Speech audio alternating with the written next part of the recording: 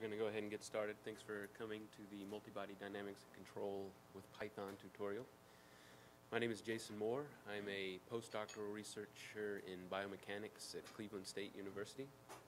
And I'm involved with both SciPy and the PyDy project here, and they're tightly coupled, as you guys will learn during the tutorial. My co-presenters are Obina Nwana. He's a PhD student at Northwestern, and Gilbert Gedde, who is a PhD candidate at UC Davis, about to finish very soon, I think, too. So, to get started, everybody needs to have the software installed. So, this Etherpad here has the links to the instructions. It'll lead you to the tutorial page here, where you can see the README, and it involves having either we recommend Anaconda or Canopy as the base installation for your scientific Python stack. You're going to need to install the PyDy package, which you can use pip to do that, or you can go to the GitHub pages and grab the latest release zip file and unzip that and use Python setup.py install. If the internet connection seems fine, but you might want to, actually this will be bad if everybody runs this, because I think MathJax is a big download. So hopefully the internet's fine and MathJax will work, but if you wanted to have it locally, that's the commands for that. And then finally, we're going to be using the web browser for some WebGL 3D visualizations. You want to make sure that you have the latest, a latest version of Firefox or Chrome, preferably. We probably will have some browser issues because WebGL is still a precarious technology.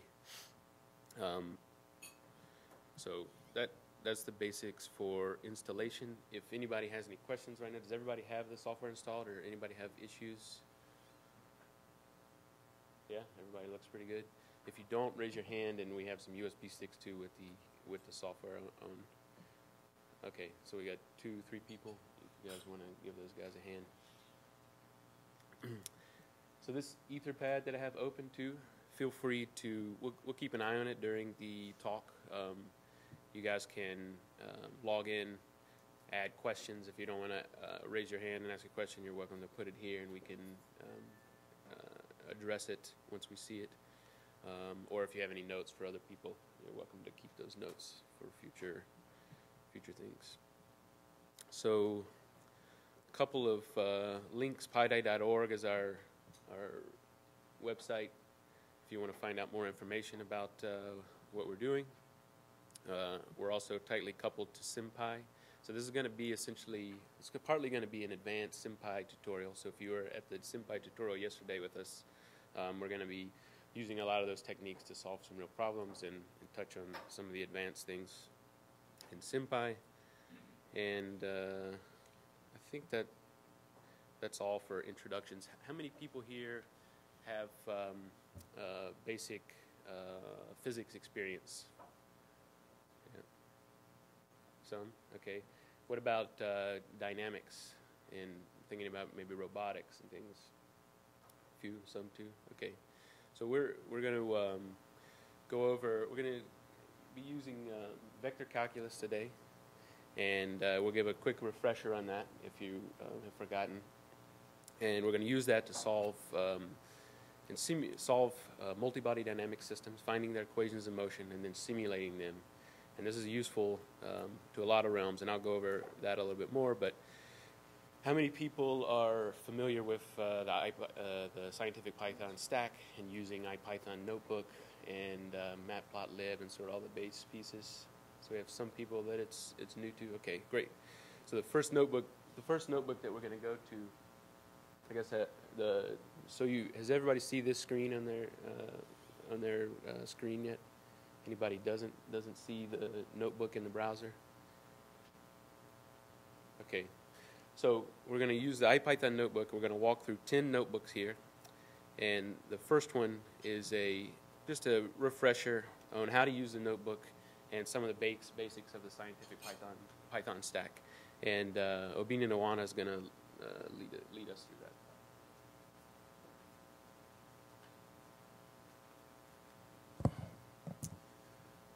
right, hi everyone. This is going to seem pretty basic for a lot of you, but I think we should all just get on the same page with this introduction notebook, and we'll move on from there. So first off, we'll just start with a few shortcut keys to help you navigate the notebook. The IPython notebook is organized into individual cells that run the code. So to execute a section of code, you hit Control and then Enter, and that'll execute that code cell. There's also the shortcut Shift Enter to execute that cell, and then continue on to the next cell. If you press just Enter, that creates a new line within the cell, allows you to keep typing code. There are other commands that can control the IPython notebook environment. You can see them all by entering the command lsmagic. These are all the magic commands available to the IPython notebook. Specifically, we'll be using this command load, the magic command load. So here you can load an external script into a cell within the notebook, and then you can then execute that cell by pressing Shift Enter. If you're ever lost while using the notebook, there are various ways to help you to find help. You can display an overview of IPython's features with the question mark here.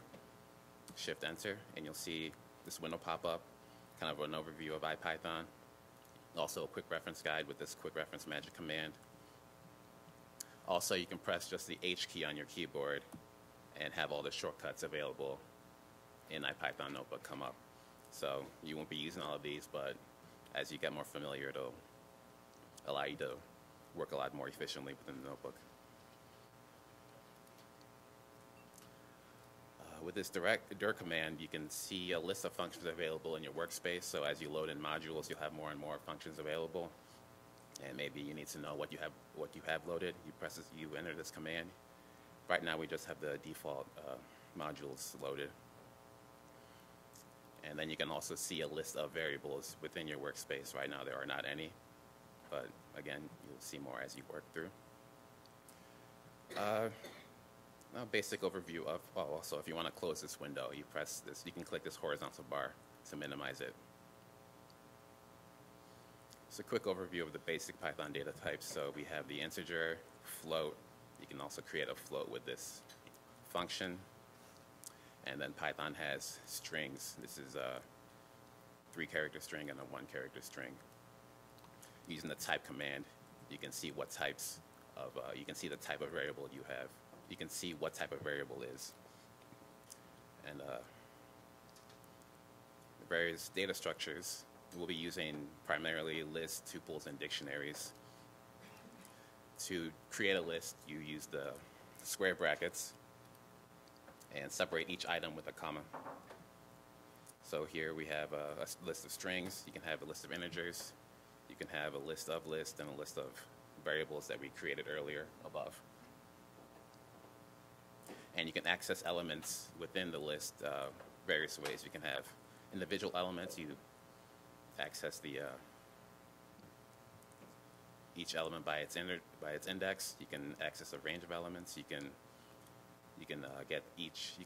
get every other element, and even within a list of lists, you can access, for example, the second list of a list of lists, and then the 4th element within that list. So here, lists are mutable, so you can change the contents within the list after you've created the list. So here are various ways to do that.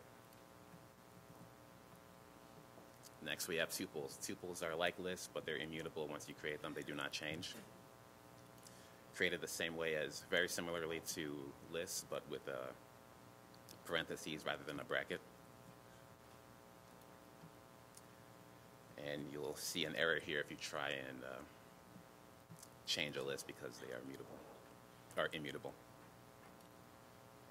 You can also unpack a tuple, so each element of a tuple can be entered into an individual variable. So here we have 3 elements in a tuple unpacked into these 3 individual variables.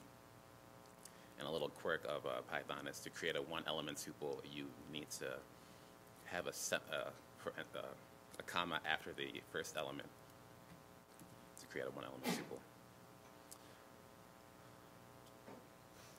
Next, dictionaries. Dictionaries are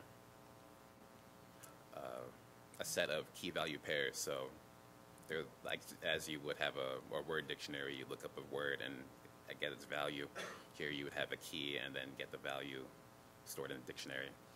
Keys can be strings, they can be integers, and then the value can be any variable. So we have this cylinder dictionary with, for example, properties of the cylinder: mass, 50 base, and height. And you can also create a dictionary using this zip command. You create a tuple from 2 lists, and then you zip those 2 lists together to create a dictionary.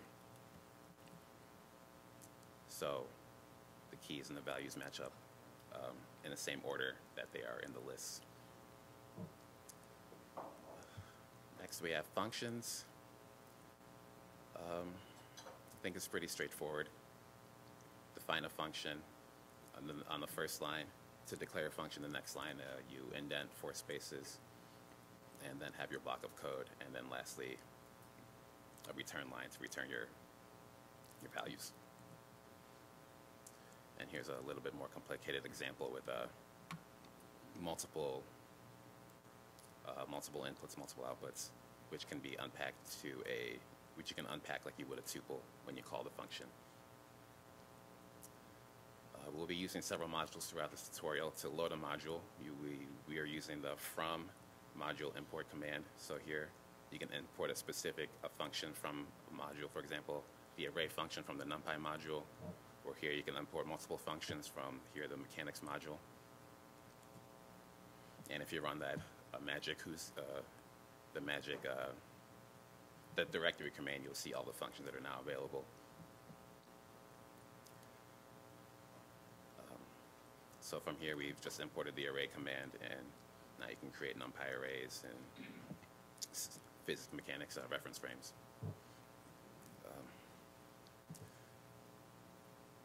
Okay, now here the SciPy stack. A lot of this is going to be familiar to those of you that were at the SciPy tutorial yesterday.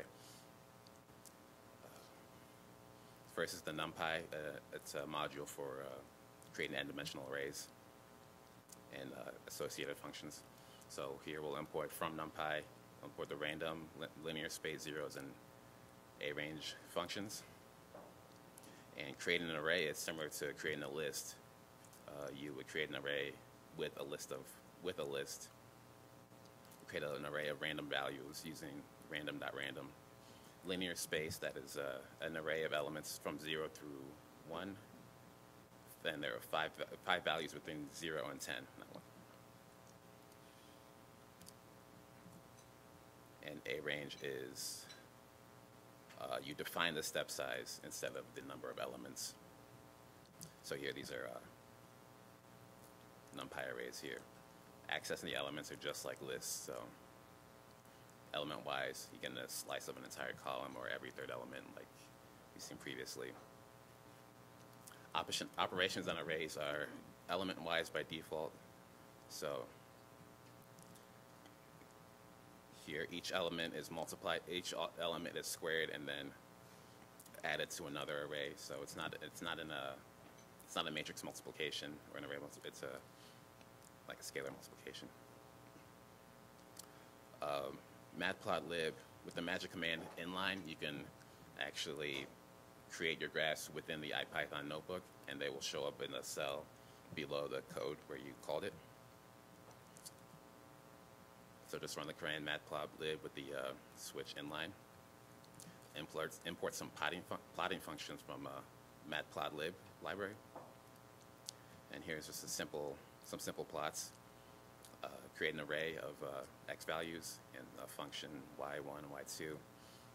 We can plot these with some plot commands. I think it's pretty self-explanatory. We'll be doing this in the future. And then also create subplots with the subplot command. So I'll just turn you loose on this little brief exercise, kind of get you warmed up. If you have any questions, feel free to ask any of us. What we are doing here with this function creates 3 sine waves, and we'll return that into these 3 functions. And what I want you to do is to initialize a time variable call this function and plot those three functions in a similar fashion to here. Does that make sense, everyone?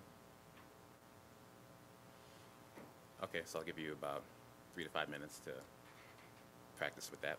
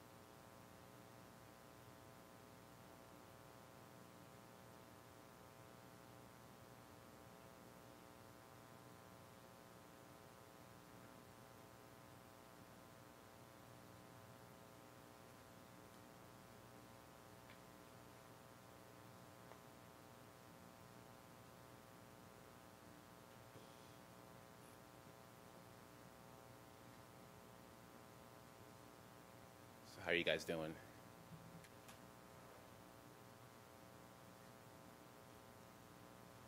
Okay, I'll slowly reveal the answers here. So here I use the linear space command to create an array of a time vector. And then I call the function with the time vector and 3 values of frequency here. Oh, I didn't actually execute this cell.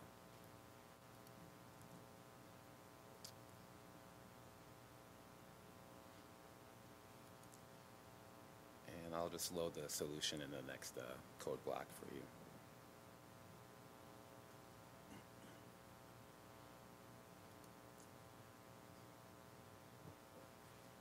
You all have something similar to this.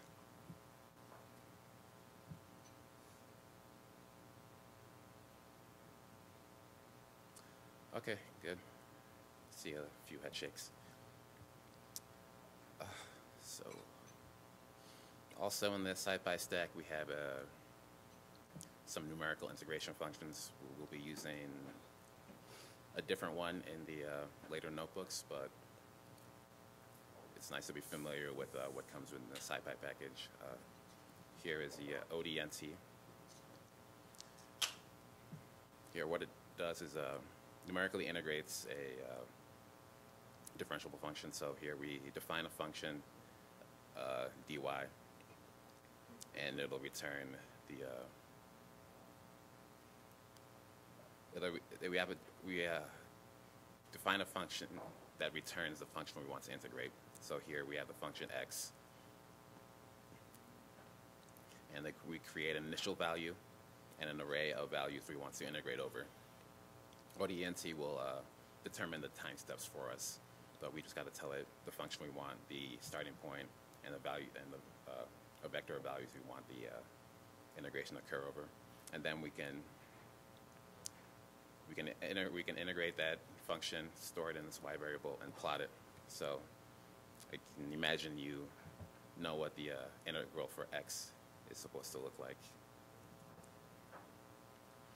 And just x squared there. And we have a little bit of a more complicated function here. It also returns this function, but we can also pass to it a dictionary of coefficients or other values that are used within the function. So here we pass, for example, certain parameters of the system. We pass it into ODNT with this arguments command, and this is why I showed you how to create a one-element tuple. That's just how this function works. You pass your dictionary of whatever dictionary values that goes in your function is passed as arguments in the ODNT command. And ODNT will pass that along to the function when it calls it. And then it integrates. And lastly, a review of SciPy symbolic mathematics. We'll just import everything from SciPy here, along with this interactive printing. So the symbolic equations it makes for a nicer looking symbolic equations in the IPython notebook. So we can define the symbolic variables with a symbolic command. To us, it'll be known as variable A, and Python will call it, you can name the variable whatever you want and call it whatever you want within a symbol command. For example, A can equal AAA, but it's convenient to keep it consistent. For example, here we have the gravity, mass, spring constant, and time is GMKT. And then we can manipulate those variables later, or you can mathematical algebraic expressions.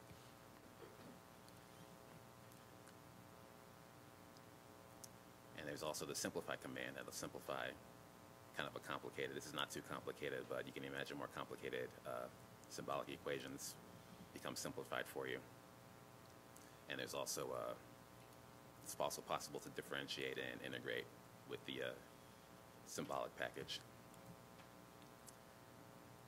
So here we have g times time squared over 2. Integrate that, we have GT, or differentiate that, we have GT. You can also take the integral of just gravity, we get velocity. can even find definite integrals. So we have the equation we want to integrate, the time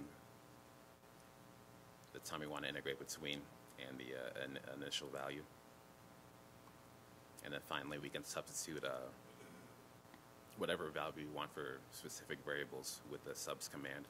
So gravity here is 9.81 meters per second squared. And we have the final answer. All right, so that's just a quick rundown of the what the functions we're going to be using today. We'll provide more detail as we go on with the notebook. Jason, you want to take over the next one?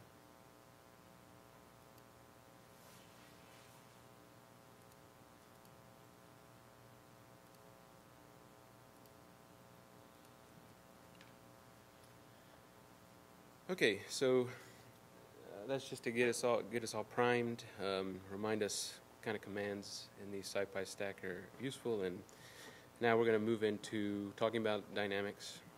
If you open up the number 1 notebook, we're going to give a brief overview of some of the concepts that sort of lay the foundation for the kinds of problems we want to solve, and also the mathematical framework that we need to be thinking about. And one note that I remembered about installation, if you, most of the tutorial will work with Python 3. Is anybody using Python 3? You guys are? So when we get to using the PyDy commands, it's likely going to fail.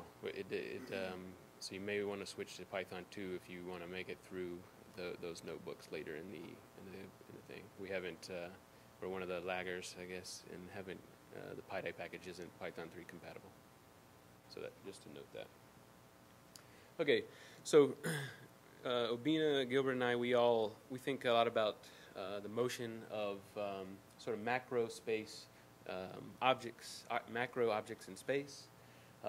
We want to figure out how things move, what governs their motion, and some of the problems that we think about where we do biomechanics and robotics and vehicle dynamics. So here's and the first image shows a few examples. You can model, for example, a bicycle and predict its motion with the kind of tools we're showing. Quadcopters are pretty popular now. That's the kind of tools we're going to talk about today. We'll also let you model vehicles like quadcopters and aerodynamic vehicles and then hopefully use those models to develop control algorithms for them. We also think a lot about biomechanics. The other two on the right side are model of the finger and how we would press a key on a keyboard, and the one below is a basic 2D model of a human being that could potentially be simulated to make him jump. So all of these systems are fortunately governed by a very nice rule that Isaac Newton came up with us. He came up with 3 laws, but the most important that we're going to talk about today is the second law of motion. And this second law of motion tells us that all the forces acting on any object in any system is equal to its mass times its acceleration. And this key concept basically lets us do both forward dynamics problems and inverse dynamics. The forward dynamics is when we would know all the forces that are acting on a system, and then we predict its motion. And that's what we're gonna do today. And then the opposite direction is if you know the motion, you could predict the forces, which is inverse dynamics. And this fundamental equation gives this relationship between acceleration and force. and we are interested in the position ultimately. So the second derivative of position is the acceleration. So what we end up with is a second order ordinary differential equation that governs the motion of an object in space and time. And we're typically after what that x vector is, what the actual position of the object in space is throughout time. And to do that, we have to integrate the equations of motion, the F equals ma, to find that. Right? So the first thing that we have to start off with, though, is vector calculus. So to be able to form those two vectors, the A vector and the F vector in F equals MA, we have to use three-dimensional vector calculus. So the main thrust of the software that we're going to show you today is sort of easing the bookkeeping of doing vector calculus. Typically, you might do problems like this by hand, and there's a lot of algebra and trigonometry, and computer-aided algebra systems are very useful to prevent us from making sign errors and division errors and all these little details that humans are really bad at. So we're going to make use of computer-aided algebra to do this vector calculus, and this is a fundamental part of the SciPy package. We have a physics module, and inside there we have things like quantum physics and classical mechanics, and the classical mechanics provides us with these vector objects that we can start to map out these systems that we're interested in exploring. So some basic things about vectors. Vectors have magnitude and direction, right? And they're typically drawn by an arrow. You can also, since we're in 3D space and we always are working on these 2D screens, vectors that come out of the page may be drawn like that, and vectors at the end of the page would be drawn with the arrow, a circular arrow in the other direction. So we represent vectors in general by with a line over top here, the magnitude with bars, and unit vectors with a hat. So we'll see those a lot in the papers or throughout this tutorial. So the first thing that we do here is we can initialize the printing, so we get nice LaTeX output on our symbolic from SciPy. And notice that I've imported from SciPy physics.vector, imported a reference frame. So that reference frame is going to give us unit vectors that we can build up chains of vectors. So here we're going to do a vector addition. The first thing that I do is create a reference frame, and then I can define vectors. And this vector here, A, is a scalar C times the unit vector in the X direction of this reference frame, plus a scalar D times the Y unit vector, plus a scalar E times the Z unit vector. If I execute that and display A, we see that we have something here that is a mathematical vector. Right? We have scalars times the unit vectors. And this is the basic form of the vector that we're going to see. And I can create a second one, and then we get all the operations that we expect from our vector calculus class. Right? There I just added two vectors. Vector addition in the same reference frame is relatively easy. You just add the components, all the scalar components for each unit vector. And there are other properties of vectors too. So we can scale them, right? So I can multiply, increase their magnitude. The dot product is also a useful theorem. So if I take the dot product of two vectors, it can give me information about the angle between the two vectors. We can use it to do projections. We can find the vector's magnitude by dotting it with itself. So the dot product gives us a lot of power to find out things. So if I create two vectors and I import dot from SciPy physics.vector, I can see that I get now a scalar CF dg plus EH here, the dot product of those two vectors. So we have dot products. We also have cross products. So cross products are going to help us define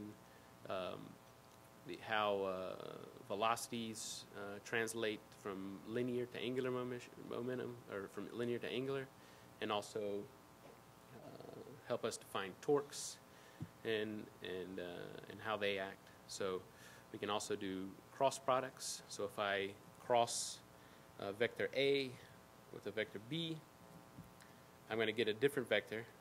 And so the vector that is produced by a cross product is always orthogonal or perpendicular to both of the other vectors, if you guys remember from calculus. Is this thumbs up, middle, or down if this is like too fast in calculus, or do people want more explanation of these? Are these things you remember from class? Good, good. Slowly, just move up, move faster. Okay, so we got vectors. We can do all these operations symbolically. One of the key things that we're going to try to do, I'm going to just draw on the board briefly, is we want to map out points in space on rigid bodies. We're going to work with a human-like body today and try to map out different points. What do you think are the most important points that we want to know in terms of F equals ma? Any idea? Center of mass. So it turns out that we don't have to know the motion of every point in a rigid body. We only have to know the acceleration of the center of mass. So typically we're trying to map those out with vectors. One of the key concepts is we're going to use reference frames that are attached to each rigid body. And if I have a reference frame here in a 2D plane, where I have an x unit vector and a y unit vector, and I'll have a point here, O. And then if I have another reference frame that's rotated relative to the first reference frame, we'll call that AX and AY.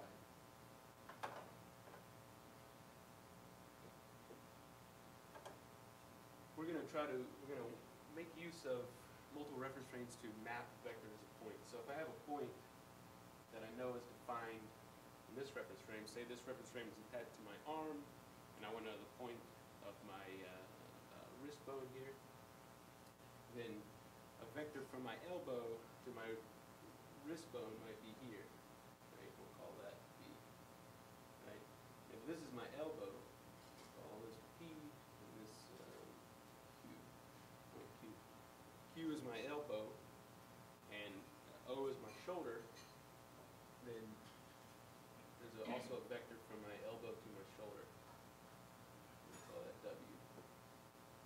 So this could define my upper arm and my lower arm, and we can use these reference frames that I know that my elbow has an angle that it rotates relative to the other frame, theta, for example.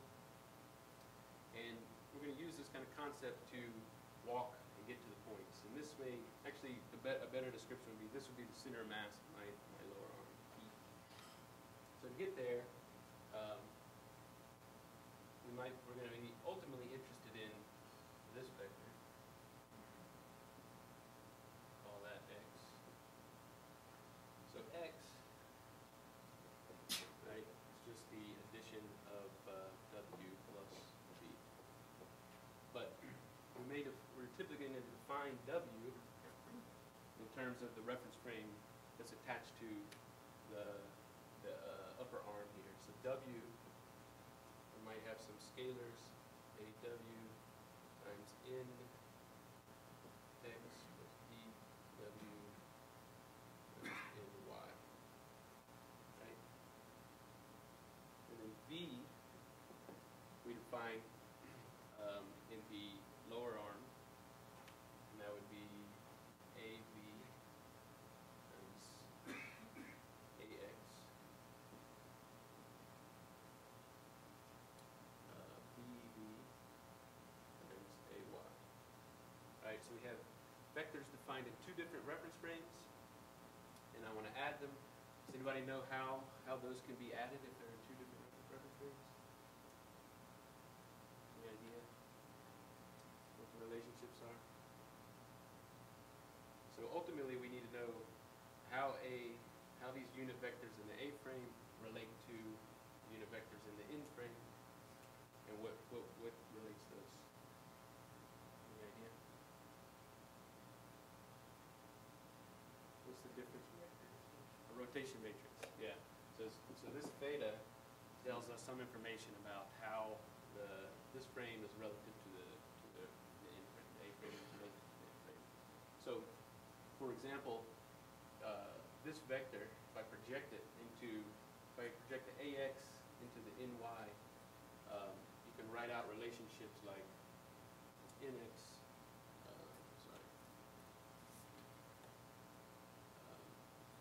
let's see, cosine of ax, cosine of theta equals ny, right? So these relationships exist, and I can plug them in. And once I write all the, if I can write the vector v, then in terms of n, I get a, v,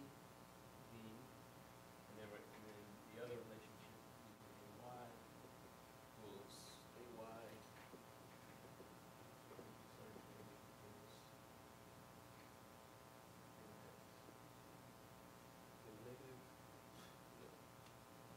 so those are our two relationships. If I plug in the, we'll plug it into w to make it easy. AW, if I plug in x, I get AY sine theta, and plus BW AX cosine theta. Right? So now these two are in the same reference frames, A, and all I have to do is to add them to come up with X, and I get AW sine theta plus BD, right? That's all in the y direction, and then plus BW cosine theta in the AV in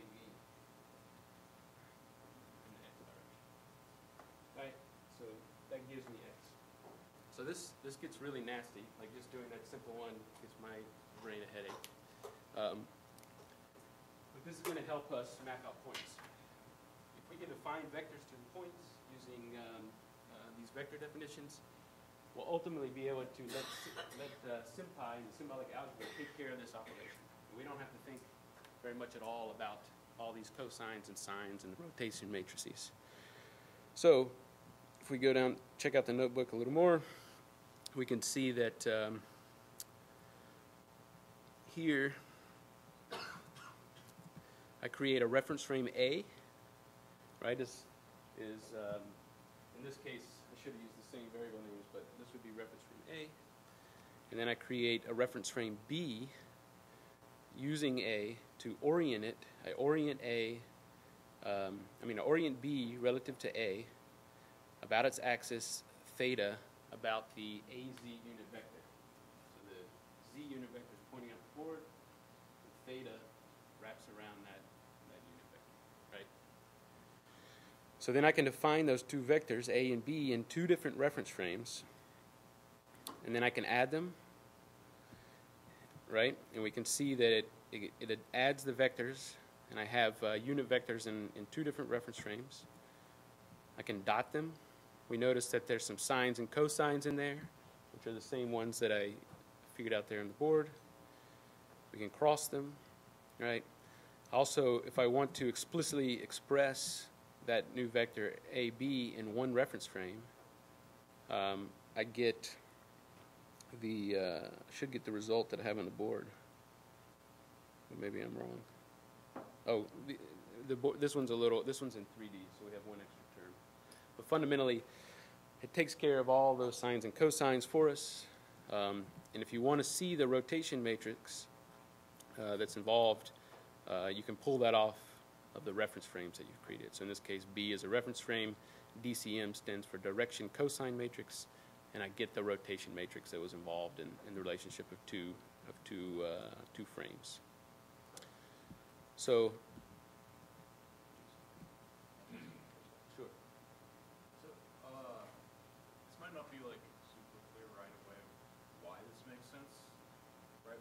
Why you would want to use different coordinate systems and reference frames and write your vectors and all these with all these different bases. I think the example we're going to show a little later will really help with that. Understanding why it makes sense to have reference frame A, reference frame B, reference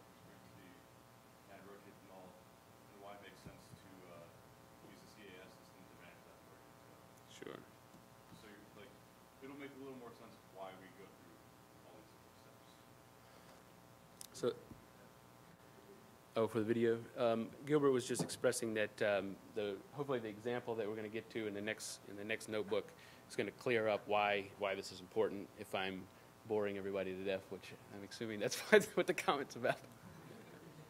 So, does this make sense to everybody? Or right, we're good. We're all good. Speed up, slow down.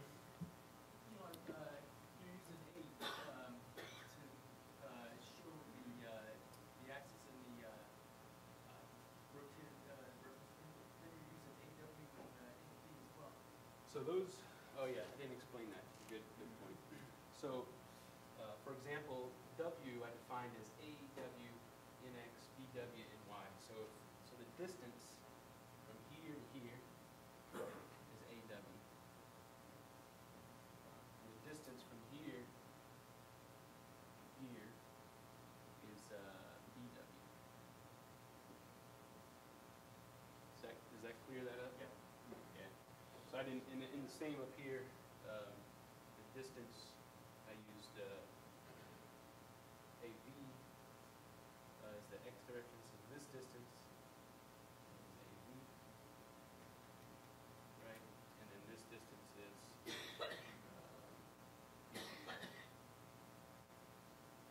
so I define the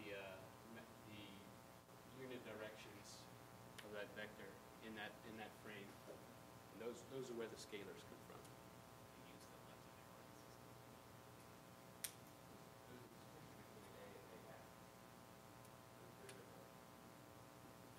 Yes. One's a scalar and one's a vector, a unit vector. Who asked that? I think the unit is coming from the letter A to the Q. And A hat sub Y, A hat sub X are unit vectors. Yes. So the hat designates a vector,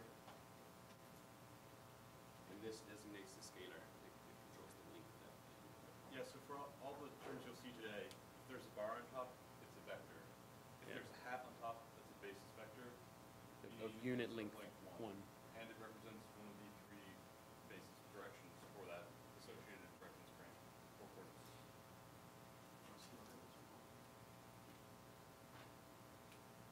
Which one did I screw up? Yeah, you mixed it. Okay. All right, so I may have had that wrong here. X and Y, and X and Y. Bad diagram. There's some better diagrams in the notebook. Oh, yes. So is it normal to see a format or warning on the direction matrix? We are getting, that's a SciPy known bug, and he'll give you the quick fix for that. If anybody else gets that pink format warning, that is it. Yeah, you can ignore it. It's not that big of a deal.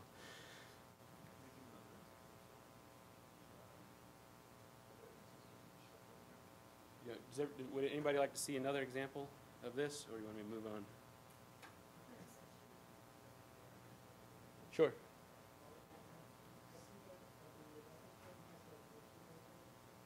Yes. How would you multiply that matrix of vector?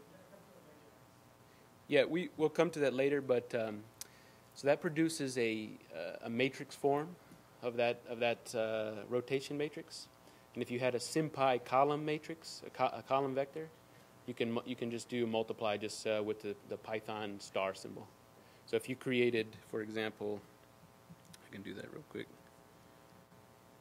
Let me get back up here.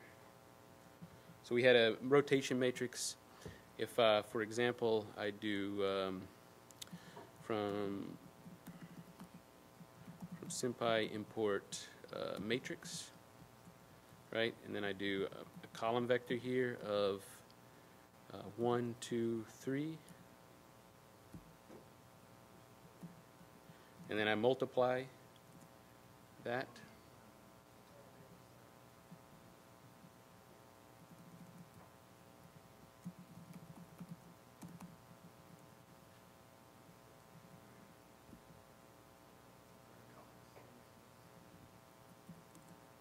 There you go. So you can do all matrix operations with these things, but we'll find that that's not that necessary. We usually don't. We're not going to have to pull out that matrix a lot.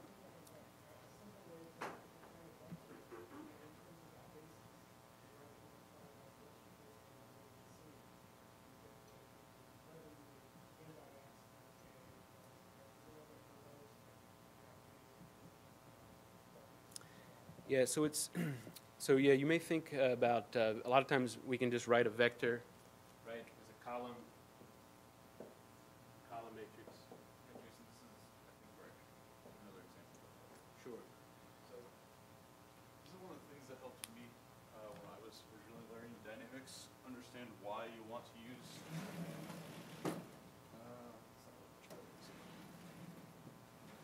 lots of different coordinate systems.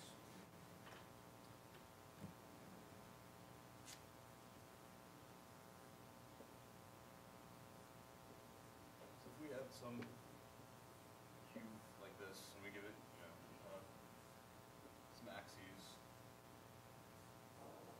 ax, y. It's going to be pretty common to see only two basis vectors given. You all remember the right-hand rule. X and y, cross them, you get z.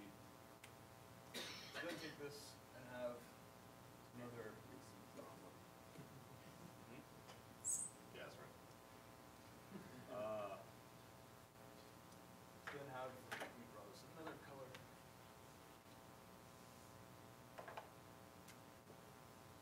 Let's say we have another little flap coming off the top of our cube here, right? So this little box has a little top on it. Make sense? And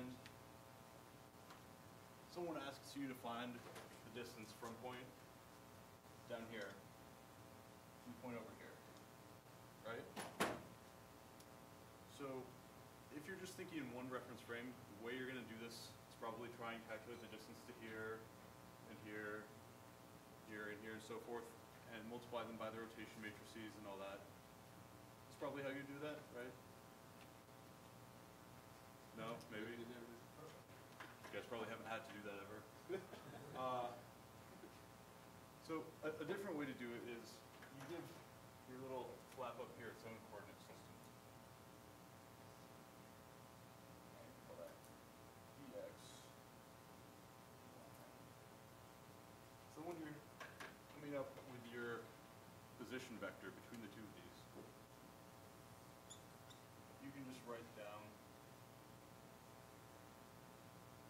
these four components. And you can express them in basically whatever the natural basis vectors are for the object they're on. So rather than having to go through the cosines and everything like that, you would have O to P being minus AX plus AY plus BX minus BZ. Does that make sense how using only 4 symbols and no signs, no cosines, nothing confusing, you can express that distance or position vector. Does that make sense to everyone? So that's a lot of what SciPy does, is keeps you from having to do this or compute DCMs and multiply vectors by them. It doesn't force you to go through one reference frame where you're only working with one rotation matrix. It just keeps it all symbolic like this. And maybe one more comment to maybe address what you asked too. If we only worked with these column vectors, we'd be forced to do all these cosines and sines, and we work in one reference frame. So a column vector in matrix form doesn't tell you what reference frame it's defined in. It's always defined in the one reference frame that you're talking about. So we add this extra information that says we have a column vector, but it's defined in a certain reference frame. And then that allows us to let the computer do all the nasty sines and cosines and take care of that. And we can rotate 1,000 frames in all different 3D coordinates and think about it in a much simpler manner. Yes? When you define the rate or when you, that's what we're doing when we're Yes. like taking the green and then the RMU is the red one. This is the red one. So the command for that, this would be theta, which is about the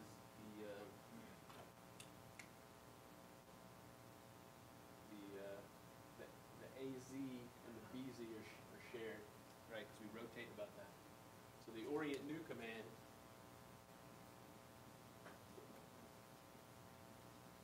says create the new frame B from A, right? We want to do a simple axis rotation, which is just about one vector.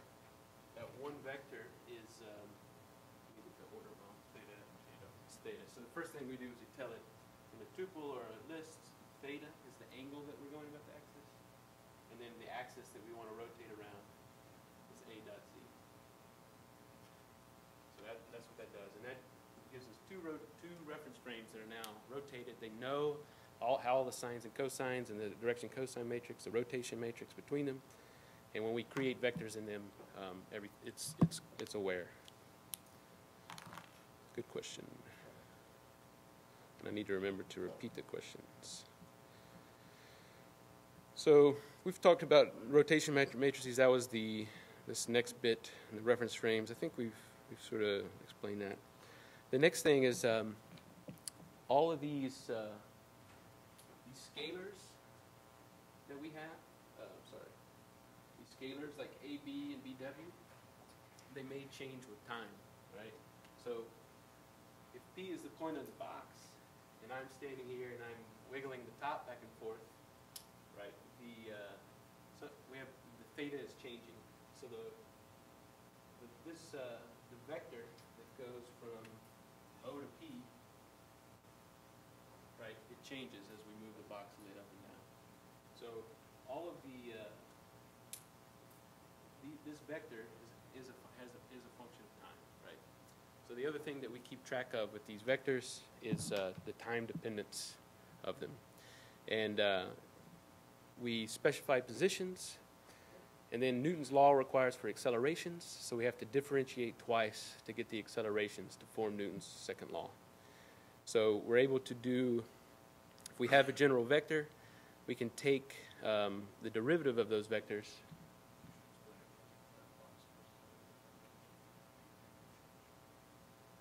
So when it rotates, you mean? So Gilbert's saying that I should explain that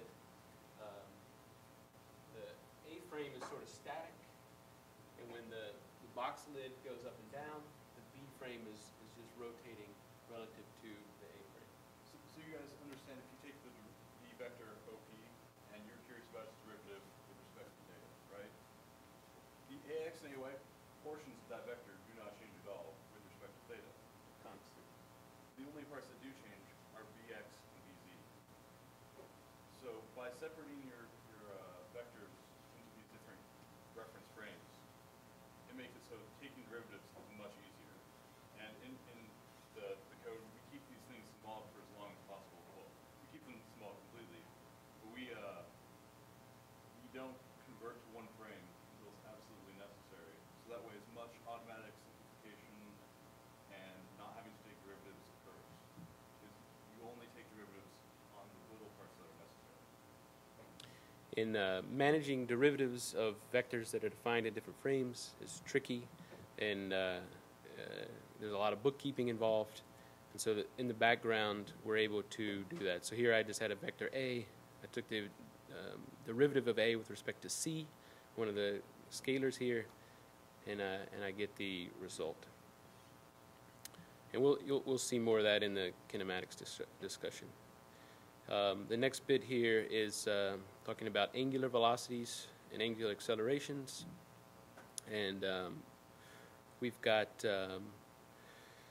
some theorems that define how, if I want to take the derivative of vector P in this case,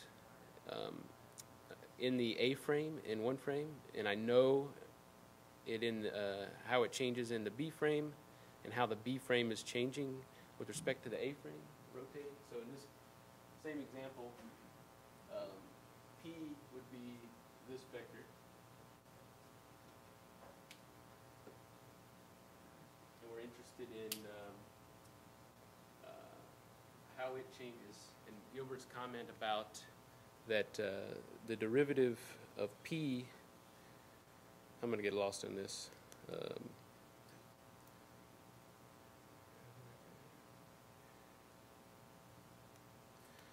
So this theorem basically says that if we want the derivative of a vector in one frame, and we know some information about how that frame is rotating with respect to the frame we're interested in, we get a sort of a simpler theorem here to deal with than trying to explicitly take the derivatives. And the code is going to take care of these inherently for us.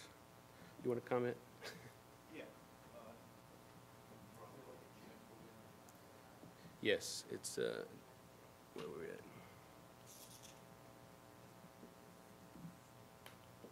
So if we have two little reference frames again.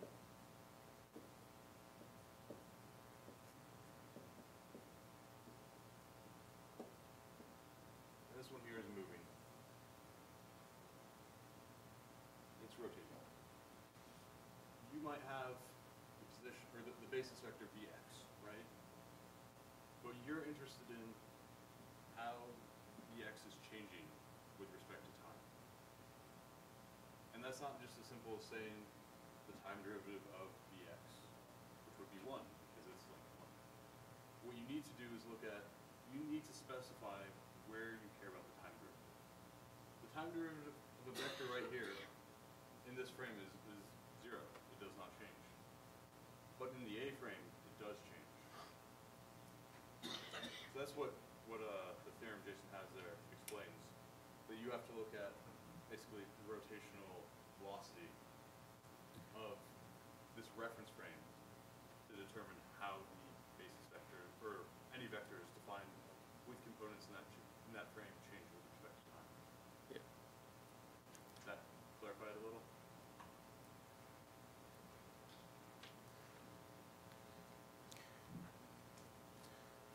So, I think if we get into the actual problem, this stuff will be better. So, position, velocity, acceleration. There's also the same things for linear and angular acceleration. And we'll get into that as we do the problem, instead of talking about it in a very general way. We're also going to have to deal with inertia tensors. Right, so in general, the inertia of a rigid body is described by a symmetric matrix that has the moments of inertia along the diagonal and the products of inertia along on the off-diagonal terms. And it's nine terms total that describe the inertia of a rigid body, but only 6 essential ones because it's a symmetric matrix. We're going to talk about a thing called an inertia dyadic also, and Gilbert will explain that when we get to it more. But fundamentally, the same way that we use this notation to handle vectors in different frames, we can express tensors in different frames with a similar notation. And it's sort of that's going to be a lot behind the scenes. But this is what a dyadic looks like. It involves the outer product between the unit vectors, and it has all the scalars that are associated with the inertia tensor we see. And this is just a quick demo of how you would create those. So if I have the different inertia values, I can create inertia dyadic in line 33, and in line 44. I can also show its matrix form to show that they're equivalent. Right. We're going to be creating forces and moments and torques that act on the system. And in general, for a force, it's simply a vector, but it acts on a point. And we're going to use a tuple of the force vector and a point P in this case to define the bound vector. So forces are going to always act on a specific point in the system. And a corollary to that is all the torques that we define too are going to act between reference frames. So with all those pieces of the puzzle, we got the forces and the torques, the accelerations, the linear accelerations A and the angular accelerations alpha, we can form not only Newton's second law, but in addition, Euler's torque equation. So we get the full equations of motion of the system by specifying the accelerations and angular accelerations and all the forces and torques acting on the body. And we can rearrange those into a first-order form of the differential equation, where x are all the time-varying parts of the system. And so the derivative of those time-varying parts are going to be some rearrangement of this f equals ma and t equals I alpha. So that gives a little bit of that. And then finally, to get the position of the motion, we need to integrate that x dot equation, and that's going to give us the trajectory of all the points and things that we're interested through space. So that's a rapid sort of intro to rigid body dynamics and the vector calculus that you need. It's definitely too rapid, but I think what you'll find in the next few notebooks that we'll be able to assemble and piece together and make an object move without having to have too much of the theory under our belt. And you'll have to go back and read those, of course, and there's plenty of books on the topic too. So the next notebook number 2, gives a little introduction to the problem that we're going to try to solve right now. So we're going to try to model a human being. In this case, we want to try to think about how a human being sort of balances and stands up in just in a 2D plane. We're going to have 3 degrees of freedom: rotation at the ankle, the knee, and the hip. And this diagram gives an idea of how we're going to model the person. Right? We have a foot, an ankle joint, a knee joint, and a hip joint. And each of the colored pieces are going to be defined as rigid bodies. Right? So they have a mass center, which is the location of the little mass center point here, that are defined by these variables, these distances. And they also have inertia associated with them, a mass and inertia for each object. Right? So it's going to take torque to be able to rotate these objects in space. And there's also going to be torques that sort of simulate our muscles. So we activate the muscles that can make our legs extend and flex.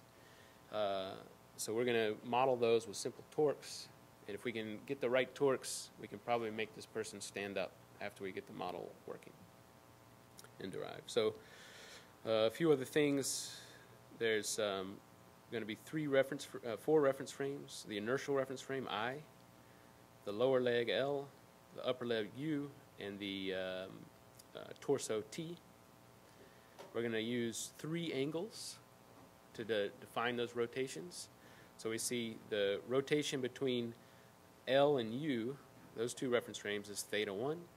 The rotation between U and T is, I skipped one, sorry. The rotation between I and L is theta 1. Between L and U is theta 2. And between U and T is theta 3. So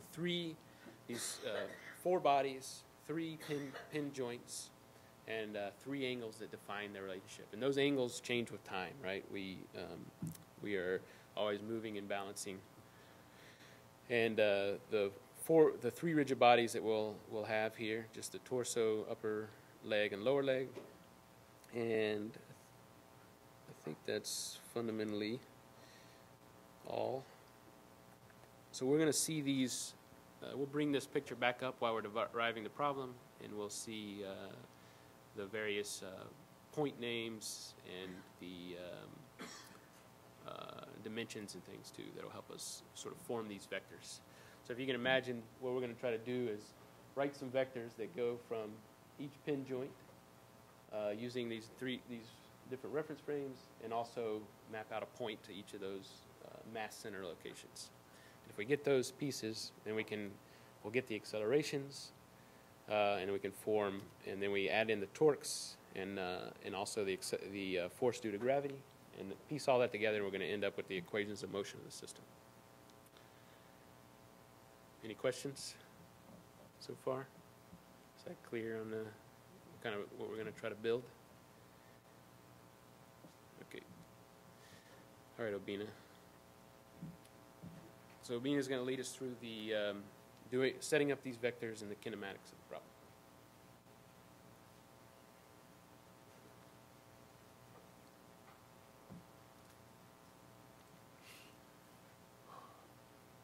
All right, so to create our model here, first step is to define the kinematic relationships between the rigid body segments. So that is defining the position of each segment and various points of interest within each segment, and also their relationships to each other, their linear and angular velocities.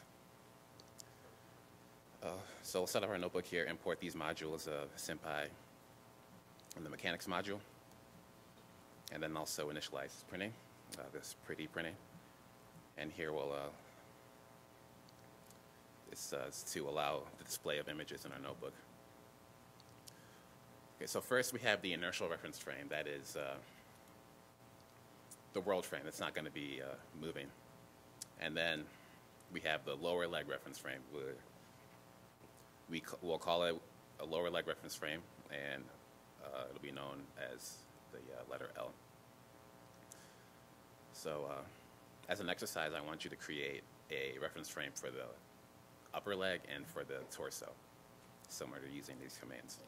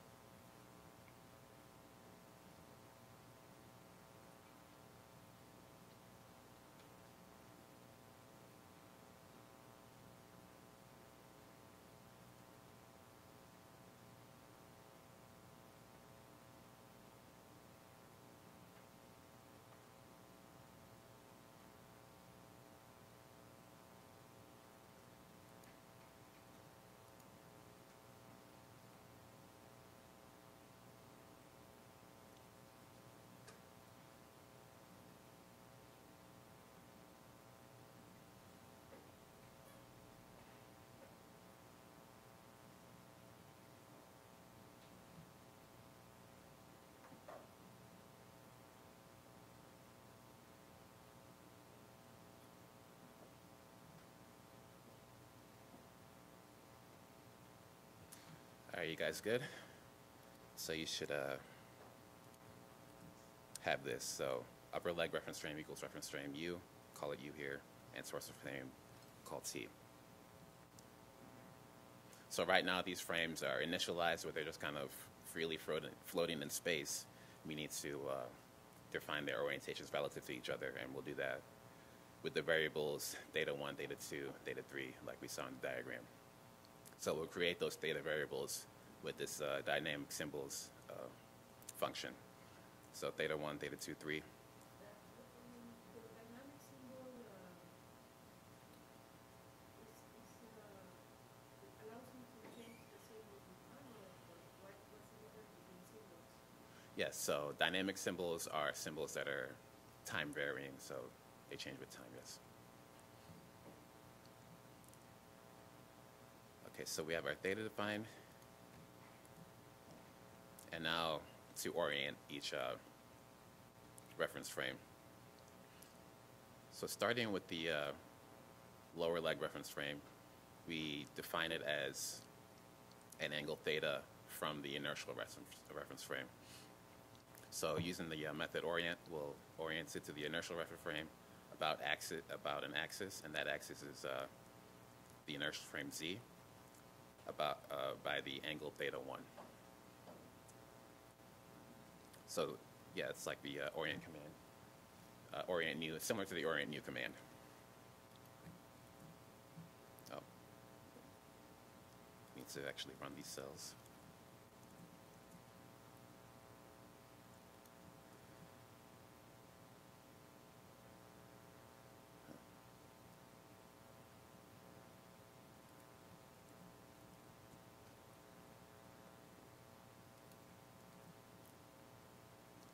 Okay, so now that we have defined the position, the orientation of these reference frames to each other, we can display the direction cosine matrix of the lower leg relative to the inertial reference frame. And we can also do the reverse, display the reference frame, the inertial reference frame relative to the lower leg frame. You can see the cosines are pretty much The sines and the cosines are just the opposite values. Next, we do the same for the upper leg relative to the lower leg.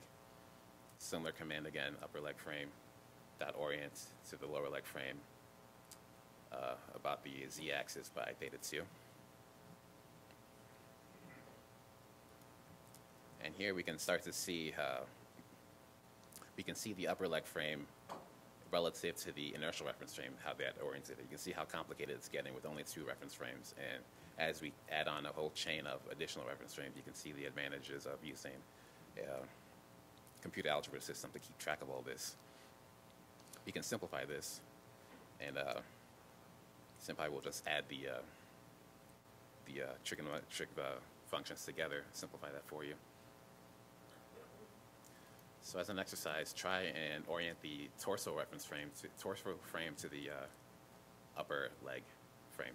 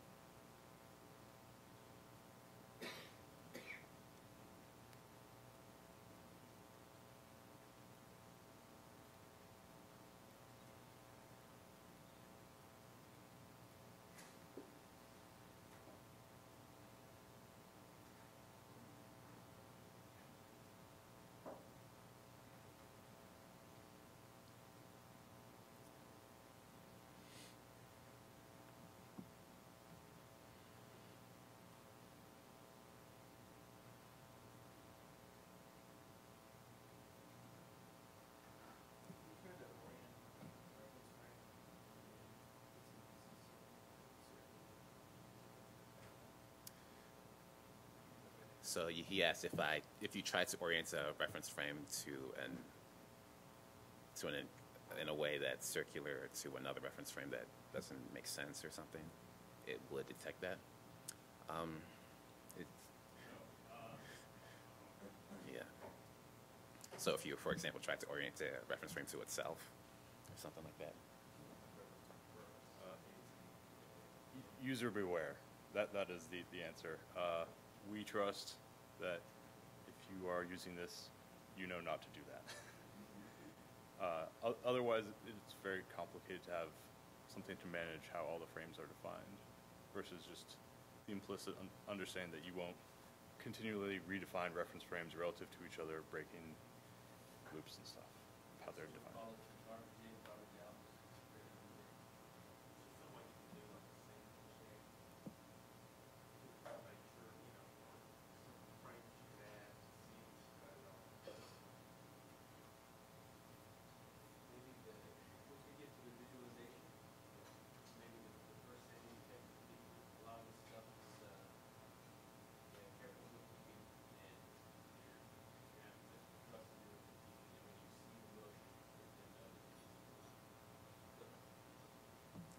So to sum that up, make sure you keep track of the reference frame and their orientation to each other. Don't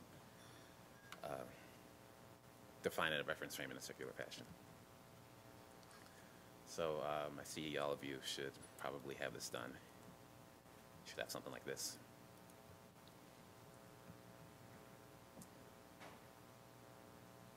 Okay, and then we have the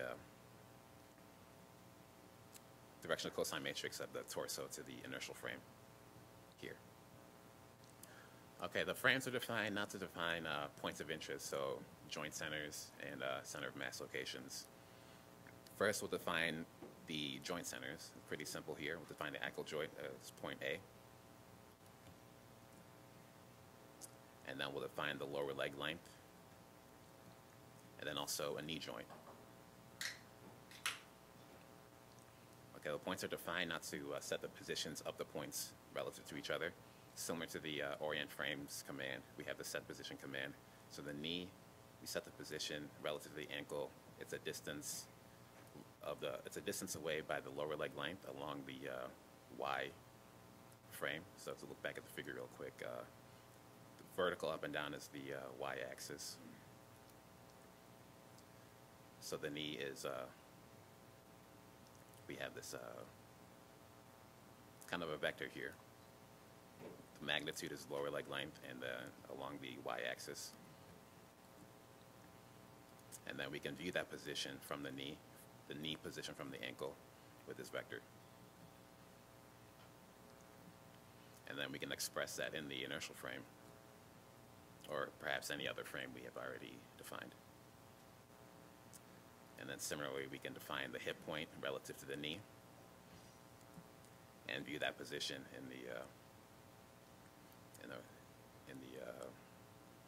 I believe that's the upper leg frame. And then also view it in the inertial frame. So see if you can do that for the center of mass locations. So define points for the center of mass and set the locations of the center of mass relative to a previously defined point. We'll use the distances dl, du, and dt to locate the center of masses relative to the most distal joint. So starting with the ankle, we'll define the center of mass of the lower leg, and from the knee, define the center of mass of the upper leg and the torso too. Okay?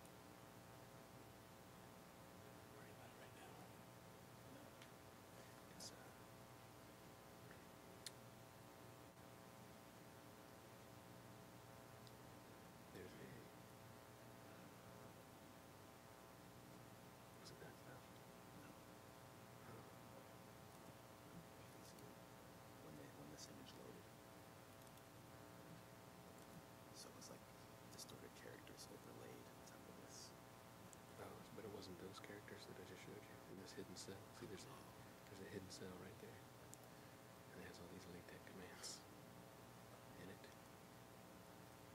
Were they those? I couldn't tell Could because be. it was too distorted.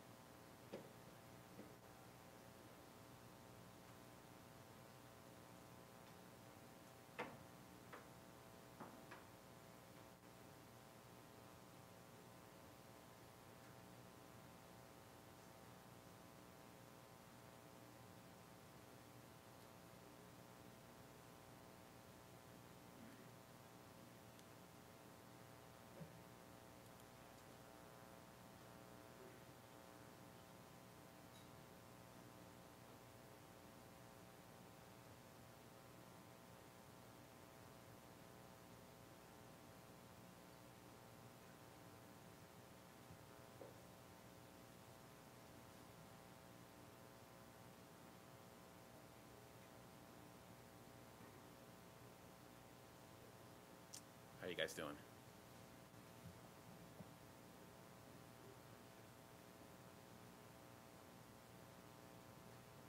Good.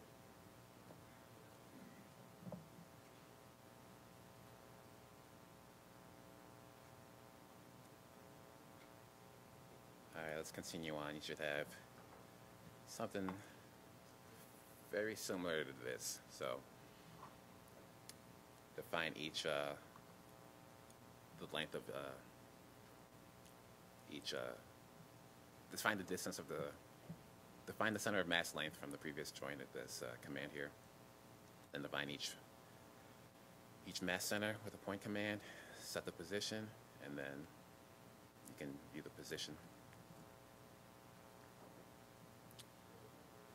So it's pretty systematic. You can define a reference frame, define the orientation, define a point, define the position relative to another point, and it'll be pretty similar with velocities later on too.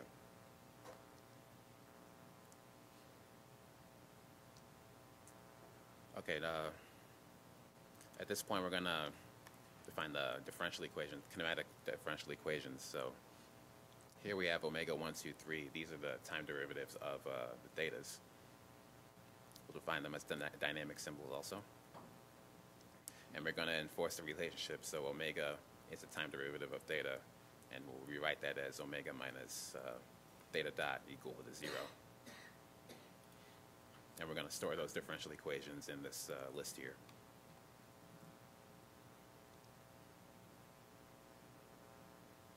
And we're going to use these in the in the angular velocities of each body segment. So similar to setting the positions of each point, we'll set the angular velocities of each frame. So we'll have the lower leg frame set the angular velocity relative to the inertial frame by omega 1 over along the z-axis coming out of the page. And then we can view what that angular velocity is, theta on the z-axis. Now do the same for the angular velocity of the upper leg frame and the torso.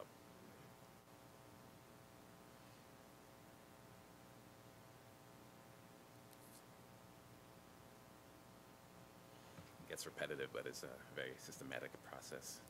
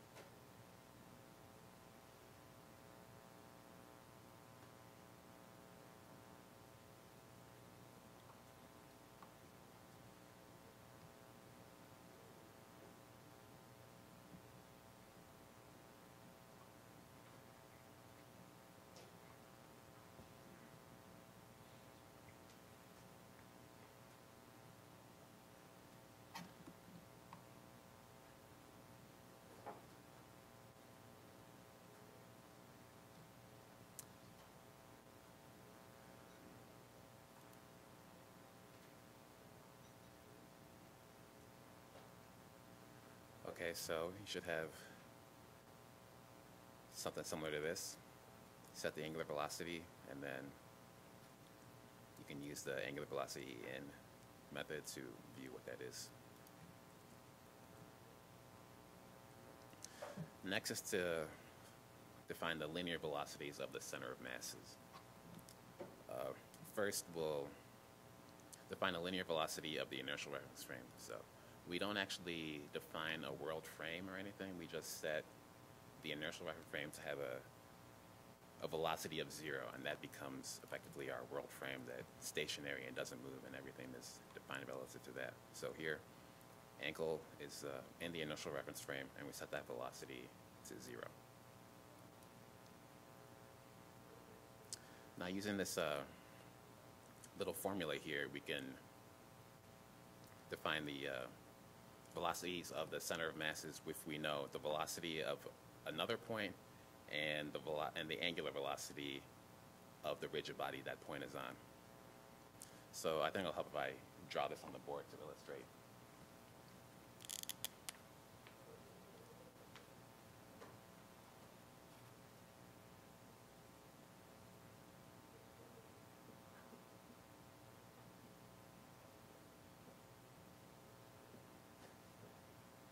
So if we want to know the velocity of the center of mass, and we know the velocity of the ankle here, this is equal to 0. This velocity is equal to 0, and we know the distance. We know this distance vector p, and we know the angular velocity omega. We just need to add this velocity 0 plus p crossed with omega, and that equals our linear velocity for this center of mass point. And that's just what this formula is saying here. So using the V to P theory method, we know the velocity of the ankle in the inertial frame.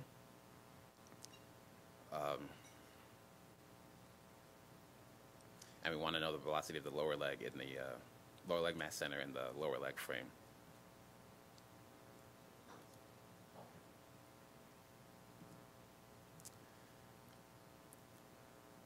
So we see here we have this basically that distance from the ankle to the center of mass times the angular velocity in the x direction, which is in the image backwards here. Similar, we do the same for the upper leg mass center. At this point, we know the velocity of the knee, so we do the same to find the velocity of the upper leg mass center, and then also the torso, the hip and the torso. Okay, so in this notebook, we define the kinematic relationships between the rigid bodies. So we know the orientations of each reference frame, the positions of the joints, center of masses, and their velocities. In the next notebook, we will define the inertial properties, and I believe that's what's next. Yes, the inertial properties, and Gilbert will take you on with that.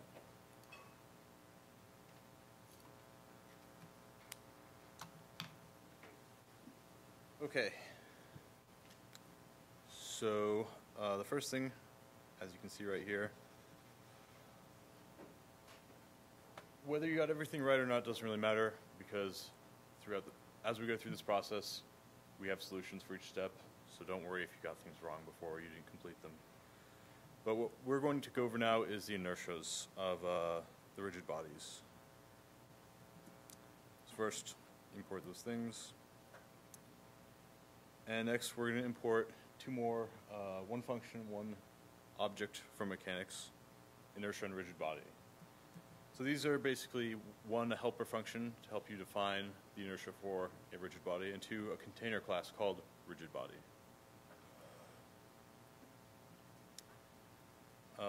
We also need to do some basic imports again, symbols, and printing, so things look nice. So a rigid body has a few different things associated with it. It has a center of mass, it has an inertia, it has a reference frame, and I think a name is the fourth thing we make it have. but it's basically just a way to store a bunch of information that describes the body in one place. It's a container class. So the first thing we need to do before we make these classes is, or these objects, is to define, their attributes. So first we're going to define a bunch of masses. Lower leg mass, upper leg mass, torso mass. They all have symbols associated with them, ML, MU, and T. Makes sense to everyone, right? So just go through and define those. It's a pretty, trivial step, I imagine, by now for you guys. The next part's a little more complicated. So, yeah, this is only a 2D problem, so we're only going to look at basically one moment of inertia for these bodies. The whole software is written around the idea of working in 3D space. That's why it's a lot more complicated than is necessary for this simple problem. So hopefully that'll help you guys understand why there's so much focus on vector calculus and things like that, and being explicit about things. But anyways, for this problem, we only need 3 moments of inertia. Title them I LZ, I UZ, and I TZ. So the Z moment of inertia for the lower, upper, and torso. And they're just symbols. But next we're going to use this function called inertia to generate what's called a dyadic. So you guys, who here is familiar with like a inertia tensor or matrix? Okay, so those aren't always good in these problems. In fact, sometimes they're awful because they have no information. When you have that matrix with 6 numbers in it, has no information at all about what it's related to, what it's defined relative to, if it's a central moment of inertia or about another point, what frame it's associated with. None of that exists when you just have 6 numbers in a matrix. So dyadic's an alternative way to represent this tensor, and it basically uses similar vector notation to associate each entry in the inertia tensor with coordinates. So what this first function inertia does is it basically does this for you. Rather than having to make you type in all the commands to generate a dyadic, you give it either the 3 principal moments of inertia or the 3 principal moments of inertia and the 3 products of inertia. And then you also have to tell it what reference frame this is defined in. That's what makes it a dyadic. So we execute these 2 commands, and you'll see we have ILZ, the rotational moment of inertia of the lower leg, and it's defined, or it's multiplied by the dyadic IZ, outer product IZ. So that's how dyadic is defined, as the outer product of vectors. Is that familiar to you guys? Maybe? No? I'm guessing no. That's okay. It's most of the time, it's actually not really too important from the user perspective because you are probably originally getting your numbers from the inertia matrix. We just force you to put it into a basis frame explicit form, which is the dyadic. That's probably a key theme here is we force the user to be explicit in order to get consistent results because we're working with analytical symbolic solutions rather than numeric results. Okay, so we're going to do the same thing for, here is the inertia matrix for that example, right? All zeros, and then the Z component is ILZ. So then we're going to do the exact same thing for the central, for the, no, I'm sorry about that. The inertia dyadic has been defined in a frame, as we saw here, but as far as the rigid body is concerned, you also need to tell it what this inertia dyadic is defined relative to. Most of the time, you will define this relative to the moment of inertia. The center of mass, right? The central inertia dyadic is what you'll use. For this example, you would define the moment of inertia of this body relative to this point. right? It's typically what you're used to. You can, in fact, define moment of inertia of this body relative to this point. Sometimes it makes sense, usually not. Have you guys ever done that before? Using non-central inertia matrices. It's okay. It's not really important. Just it's in the software, it automatically transforms that inertia matrix for you to a central one. So if someone else gave you the moment of inertia as measured from some complicated arrangement, you don't have to do that manually. It happens automatically. Okay, now we do the same thing for the upper leg and the torso.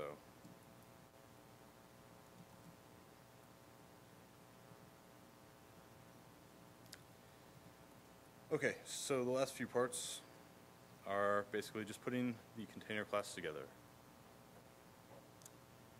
And for each rigid body, we tell it a name, so that way it prints out correctly. A mass center, a reference frame associated with it, a mass, and an inertia.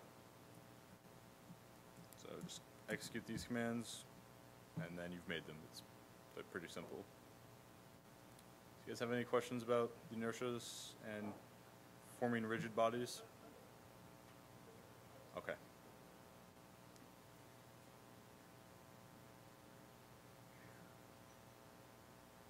All right, so next topic is kinetics.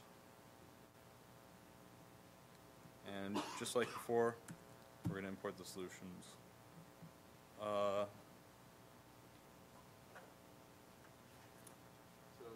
this gets into kind of a dynamics point.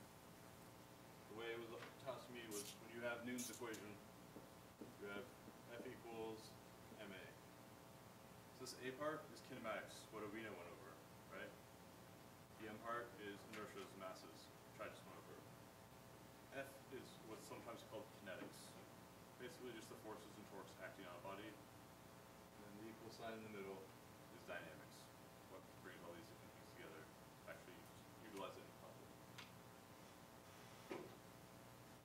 So yeah, like I said, the first thing we do is import the correct progress from the previous step. Turn on printing and turn on images. Does this one have an image in it, Jason? Or is it at the end?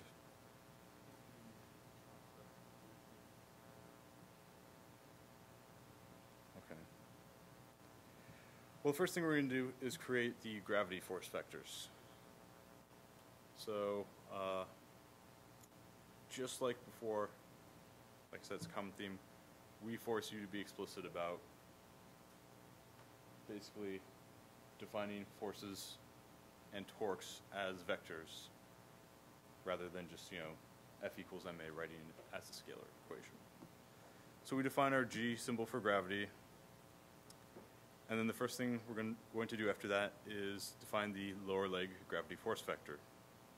So we have the mass of the lower leg times G, and we're pointing downwards, that's the negative sign, in the inertial frame y direction. Does that make sense to everyone? So if you remember the leg, right? No matter what angle the legs are at, you want it to be actually pointing down, so use the inertial frame. So minus GML IY.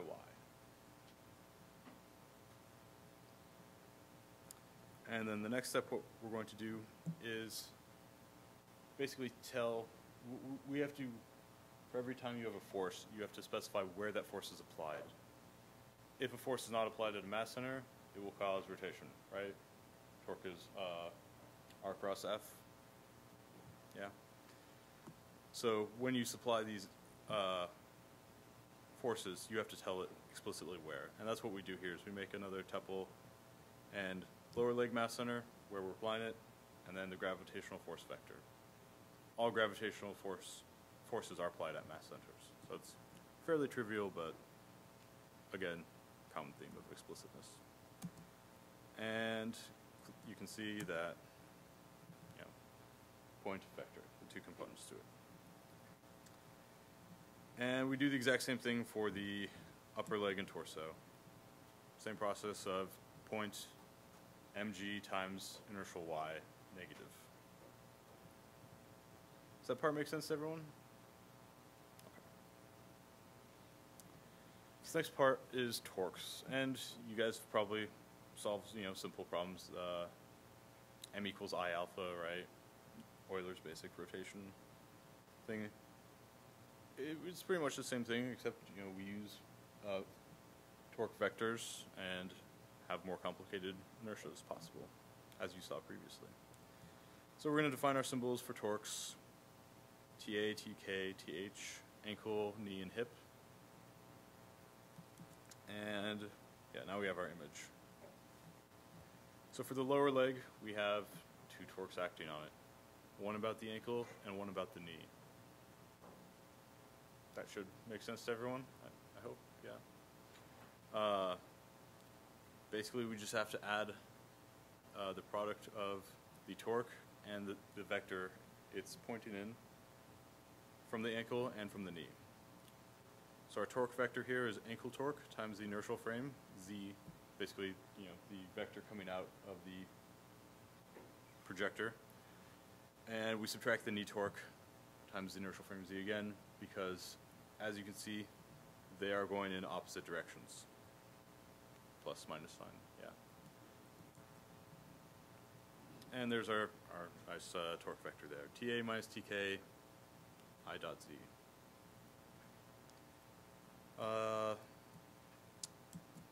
And just like with the points and forces, where we force you to define where the force is applied, a torque has to be applied to a reference frame. So you have to be explicit and say the lower leg torque is the lower leg torque vector applied to the lower leg frame. And so we do the same thing for the upper leg, where we have the hip torque, which is going to be negative in sign, and the knee torque, which is positive. And if you guys remember, that knee torque is opposite in sign of the previous one. So we had minus TK here, positive TK on the next one. That's because of Newton's, which one of Newton's laws did we? Third law. Equal and opposite forces. And finally we have the torso, and that just has the hip force acting on it. And yeah. So any questions about defining these force and torque vectors and how they are related to the rigid bodies? Hopefully it's fairly clear.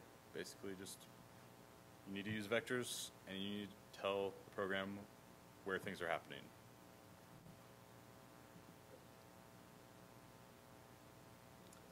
Yeah.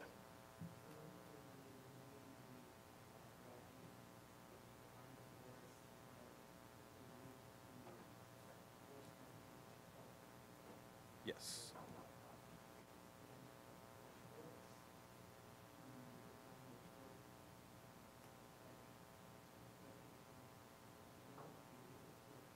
A reference frame, yes. So, yeah. So, so you can, it gets into some sort of a little abstract thing, but you can apply torques to, basically in the same way that the force acts on a point, and that point is somehow connected to a body which has mass, which leads to translational motion. You can apply torque to a reference frame, which is somehow linked to a rigid body, which allows for rotational motion. Sometimes it's more convenient to have an intermediary reference frame, which is fixed to that rigid body, but it's not its natural frame. There's also other situations that are fairly rare where you would have, say, a massless reference frame, or if you have a rigid body that has no inertia associated with it, but still has a torque applied to it.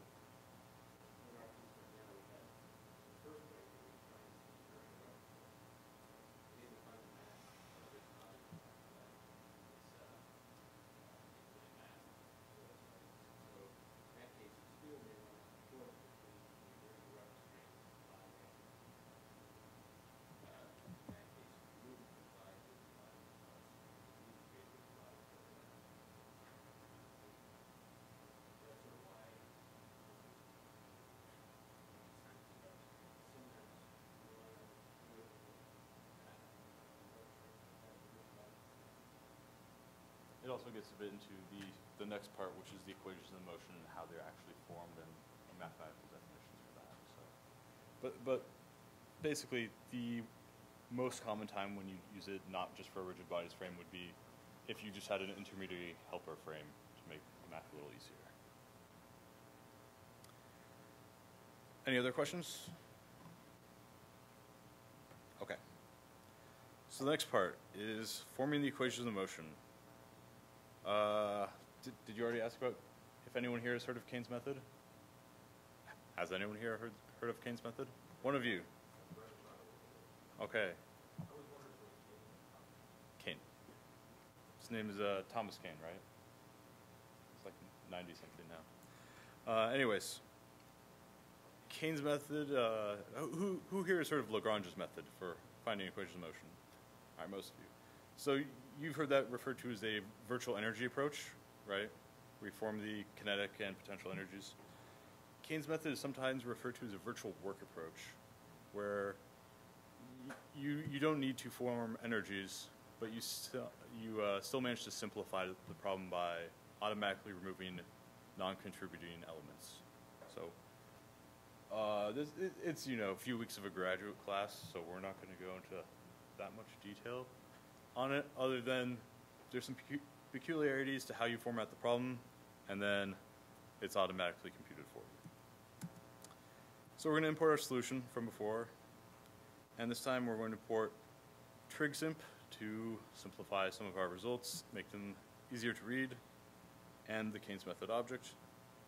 And then we're going to turn on printing, and we've got the little help here for Keynes method. And we can bring this up. All right. So this object's used to do bookkeeping as you go through the equation of motion. Here's a nice reference. This reference is available through the Cornell eCommons digital library for free. So you guys could all go download this right now if you wanted. Maybe don't do it all together. That'll be bad for the internet here. But yeah, it's free to download. It's a really good reference. I'd recommend going and downloading it at no cost. Yes. We also have code for Lagrange's method to do automatically. And we haven't actually done Newton-Euler code because it's fairly trivial to do relative to these. So we kind of left that for end users to do. Yeah. One of the other authors, actually, Luke, pretty much always does Keynes' method manually without the helper class. So, but yeah, help file here, lots of stuff. We won't really look at it right now. Okay, equations of motion. So, as a minimum for a unconstrained system, the Keynes method class needs to know generalized coordinates, generalized speeds, kinematic differential equations, forces, rigid bodies, and the inertial frame. Stepping back for a second, who here knows what the difference between a holonomic and non-holonomic system is? No one? Who here has heard those terms? Okay. It's not terribly important what the difference is right now. One's basically has motion constraints, the other does not.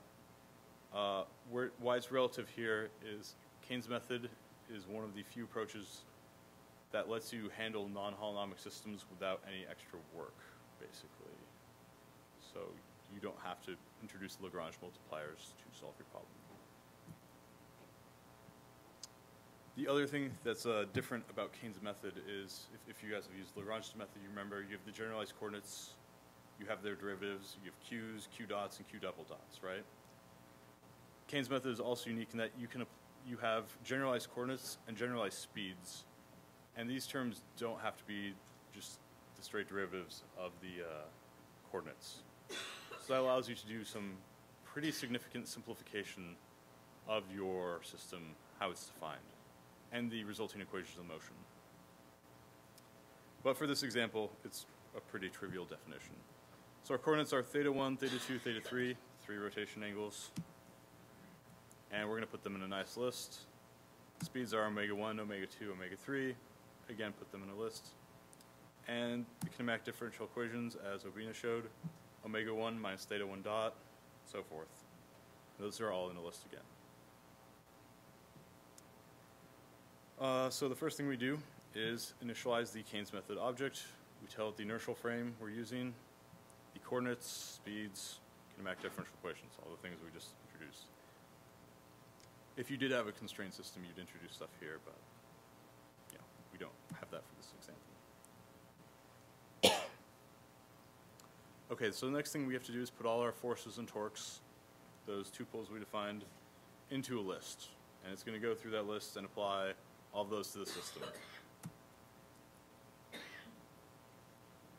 you guys can see it prints out the names for each of the points and reference frames and the associated force and torque vectors for them.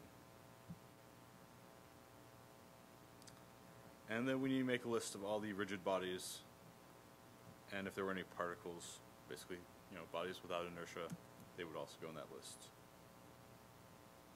Lower leg, upper leg, torso. Pretty simple. So the way Keynes equations work is,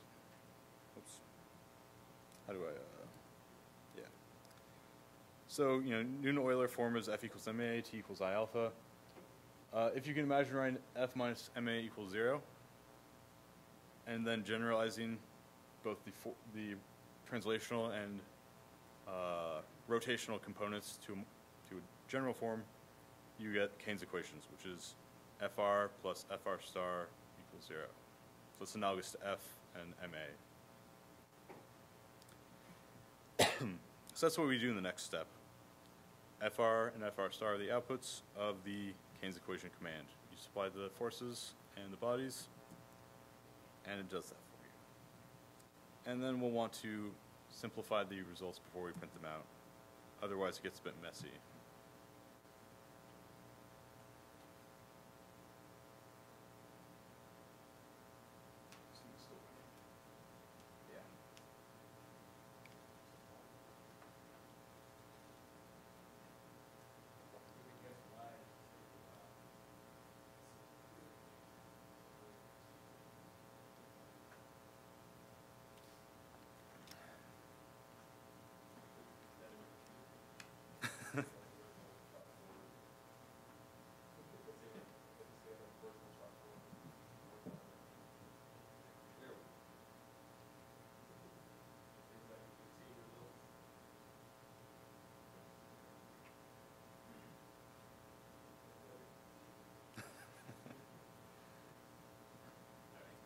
Alright, there's all the LaTeX output, and then math. Lots of math. Well, that bracket printing could have been prettier. Anyways, this is what I would classify as a toy problem. This is something you would be given on a test, and it wouldn't be the only problem on a test. And this is the output you generate from it. So hopefully this helps motivate why this software exists. For a 2D toy problem, you get, like, I don't know, this would be probably a page of writing. And the software is capable of handling actual 3D systems with multiple bodies, arbitrary things. And they generate, 100 pages worth of code, when you generate the equations. So it actually has a purpose, not just for, stringing together a few little bodies. Okay, but these are in the not second order. These are not in first order form. They're, f of x, comma, x dot, comma, x double dot equals 0. If you guys are, ordinary differential equation form. And what we want to do is rewrite them into x dot equals gx, comma t, right? So the time derivative of our states, our coordinates and speeds, is just a function of the current coordinates and speeds and the time. And in order to do this, a helpful way to think about the output of these equations is what's called a mass matrix and a forcing vector. So if you look at the term here, you have m of x comma t times x dot equals f of x comma t. So is this a form that's familiar to anyone? A few of you? If you've done any vibrations analysis, right, you see a similar form. It's basically, again, a generalized form of Newton's equations. M times x dot equals f. The only difference is, because these are complicated systems, these force unit and mass terms are dependent on the current configuration, meaning velocities and positions. So to get it to a first order form, which you would pass to your ODE integrator, you basically need to invert the mass matrix and multiply it by the force vector.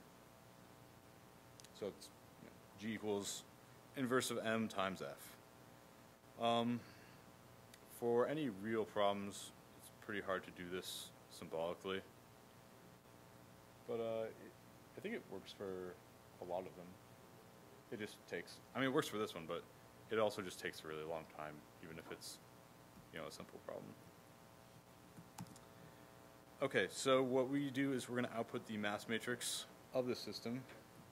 Let's scroll up a little. And then simplify it so it's a little easier to read. And then let's scroll to the side.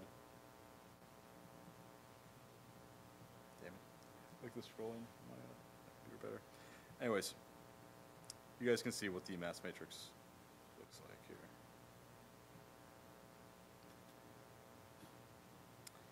And then we're going to do the same thing where we output the forcing vector so you can look at it.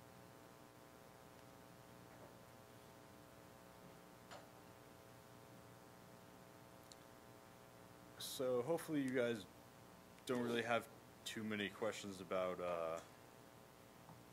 how this works. We've tried to make it fairly easy where you basically feed it your problem definition and you don't have to worry too much about the actual math involved in forming these equations of motion, which are then in a form you pass to your ODE integrator to simulate your system with. So any questions about this one or the previous two notebooks? Okay. Back to Jason. So we're 2 hours in. We're gonna have a does anybody know what the recommended break is? Is it 10 or 20? It's 10 minutes, or you guys want 20 minutes? 10-minute break. We'll be back at 10:15, and we'll be here if you want to ask any questions. And the next session we'll jump from symbolics to numerics, and we'll get to see this system moving. Right? Thanks.